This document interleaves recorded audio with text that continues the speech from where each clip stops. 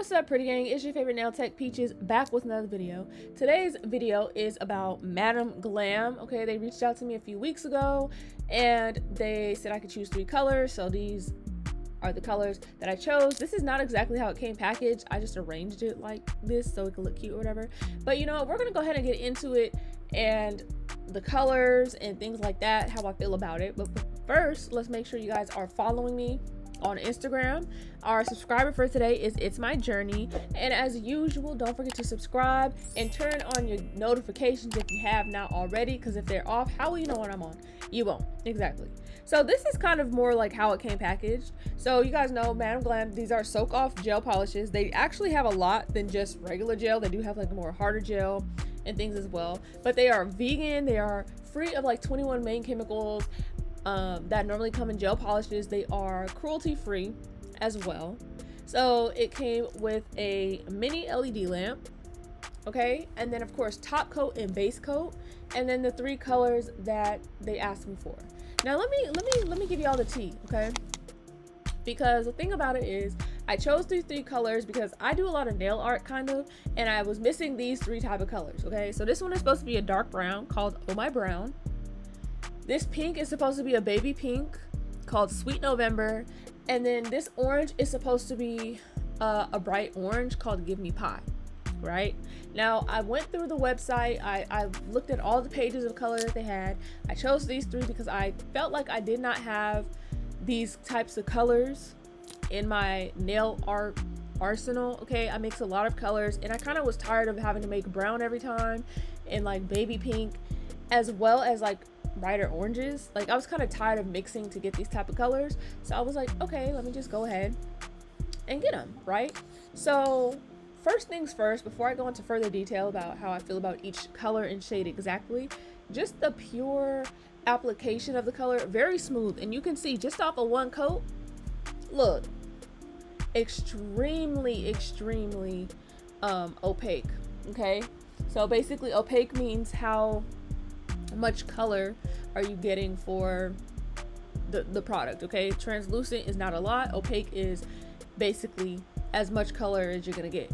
Okay, so this pink, right, same thing, 1 layer and boom, right? So the thickness, it is a little bit on the thicker side, and I will say it does smell kind of like the Nail Reserve products, and I feel like that's because they're both like cruelty free, vegan, you know, 21 or 19 free.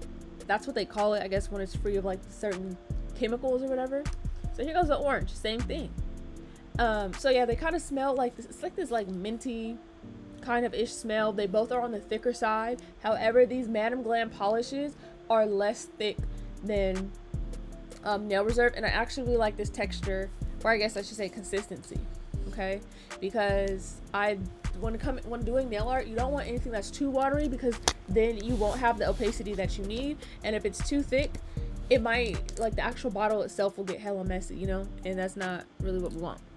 So I'm letting those 3 go ahead and cure, going ahead to dry for 1 full minute. Okay, make sure you're letting it dry for 1 minute. And at this point, I don't even know what I'm doing. Oh, I'm showing you guys the website, right? So, but let me show you why I was disappointed, because you can see, right, the color in the swatch on the website was more of a brighter orange. In real life, this looks kind of like pumpkin pie. And then look at the baby pink. Like, this pink that I got in real life is more of like, not a nudish pink, but kind of, compared to like the more bubblegum pink. And I mean, the brown is dark brown. Technically, the swatch it showed was supposed to be darker, but I was actually very disappointed, because I felt like, dang, what's the point of me choosing those colors? Because now I feel like their swatches aren't accurate.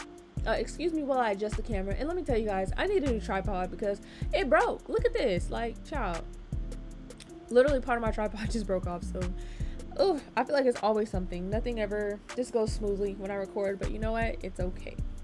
So I'm going to show you guys the second coat, and I am going to have on screen the swatch so you can see the opacity level. It says it's full opacity, but now that you can see the swatch a little closer, do you see what I mean? Like, the color on the swatch was supposed to be like more of like a kind of like a reddish orange, a little bit brighter.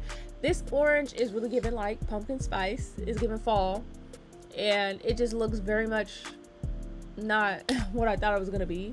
And then like the brown, I'm not too disappointed in the brown. because I mean, it still is a dark brown. Thought it would be a little bit darker, but you know what? I'm completely fine with this because at the end of the day, I just needed a brown. You know, it's a good base for me to make nudes from, because usually when I need nudes, I literally make them every time. Kind of tired of that. You see what I'm saying? But really, the pink is what kind of got me the most, because the pink was the least similar to the picture. Like, this is nothing like what I thought it was going to be. So, like, I guess it's good that I have it or whatever, but at the end of the day, this is not what I thought it was going to be. You know what I'm saying? So I will say, just beware of whatever you choose. It may not be exactly the same, okay? So if you want something dark, I would say choose something darker than what you really want, okay? So as far as the top coat, it's very thin. It's very like watery, which, you know, it's fine. It's like standard top coat, I guess, in a way. So I'm reading the directions actually, because the last top coat I got from Nail Reserve, it was not a wipe top coat. I mean, not no wipe, right? So basically you had to wipe off the sticky layer after. So I'm reading the bottle on this instructions, because it don't say non-wipe, no wipe top coat. All right, so I'm only gonna top coat one so I can kind of test and see what it's like.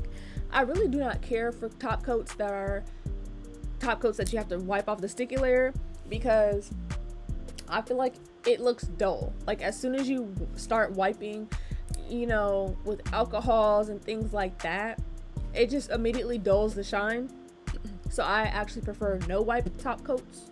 So I probably, you know, we're just getting into it. And then on top of that, that top coat is also 2 minutes to cure for LED and 30 seconds for UV.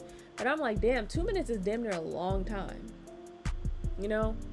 So, or is it, I don't know, 30 seconds, child, I don't know, I can't remember. You have to read the back of it. But either way, I was like, okay, yeah, I did 2 minutes, because I'm like, I do not believe this is fully gonna cure in 30 seconds either way, even if you do have a UV lamp, right?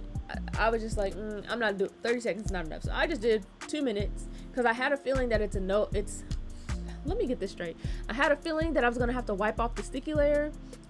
Sometimes it doesn't always feel sticky. It's called an inhibition layer, but usually it just feels like when you touch it, it feels like, why it's not dry, even though it is. And I don't have time for all that. So yeah, I was just putting lotion on, whatever, fixing my nail. And so now that I touch it, you can see that's not gonna fly. Like, no, we don't like that. So I had a Lysol wipe sitting behind me that I was about to use to wipe off the table. So I just used that and it came out fine. Don't do that on a real person, of course. But as soon as I did that, of course it was dry. But all in all, I like the consistency. They all cure in pretty much 60 seconds. Not a huge fan of the top coat, and I'm not a fan of the fact that these colors don't look like what I ordered on the website. So just really keep in mind that it's gonna be hit or miss a little bit when you're ordering the colors. But do these colors work well? Yes, they do. Is the color payoff worth it? Yes, it is. Don't forget, I do have a coupon code that will give you guys 30% off down in the description. And of course, I will see you guys in the next one.